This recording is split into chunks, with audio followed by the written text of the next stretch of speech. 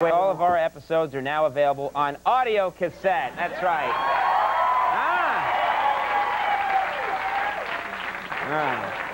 So basically, if you're on a long trip, you can now listen to classic episodes narrated by top celebrities. And now, ladies and gentlemen, reading a passage from show number 621 for the first time ever is the legendary actor Werner Klemperer.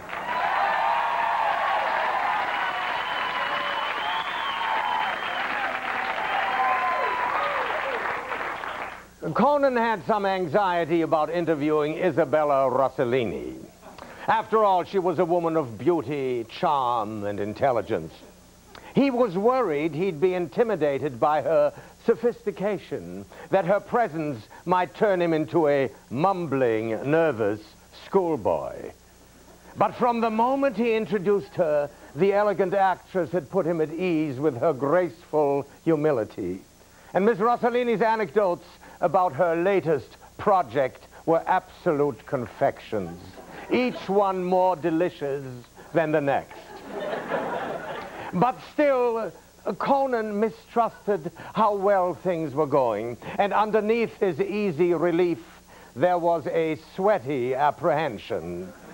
He felt like a hillbilly who was playing host to a princess, for he knew that at late night with Conan O'Brien, humiliation and embarrassment were always waiting right around the corner. And just then, that corner was rounded when a garish-costumed mechanical man stomped onto the stage, the loud hydraulic whine of his movements cutting through the pleasant chatter of the interview like a knife. Conan shuddered. It was Pimpbot 5000. A recurring character on the show. "Yo, Conan," this Pimpbot said. "I got to talk with you. It's about that fine fox over there." Conan swallowed hard. "Excuse me, Isabella," he stammered. "This is Pimpbot 5000.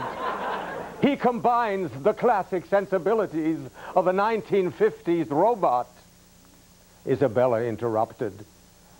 "With the dynamic flair of a 1970s street pimp?" Conan was stunned. Isabella smiled mysteriously and continued, "Tell me, Pimpbot, did you come to turn me out?" "I'm flattered, but I simply cannot be your hoe."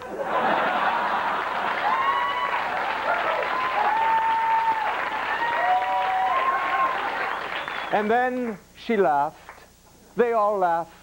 The princess, the hillbilly, and the robot.